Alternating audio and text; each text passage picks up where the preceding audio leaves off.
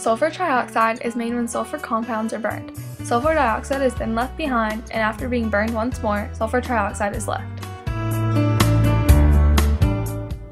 Sulfur trioxide is a main component of sulfuric acid or acid rain. It is often released into the air by volcanic eruptions or industrial plants. The acid rain that can be created as a result of the combination of sulfur trioxide and water is destructive in many ways. It can harm soil, destroying any plants that are growing.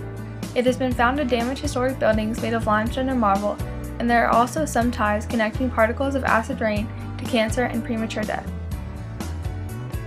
You are likely to be exposed to sulfur trioxide if you work in an industry producing soaps, detergents, batteries, or fertilizers, or if you are in an environment where coal, oil, or gas are being burned, or touch the material which forms around the outside of your car battery. It is commonly found in drain and toilet cleaners in the United States.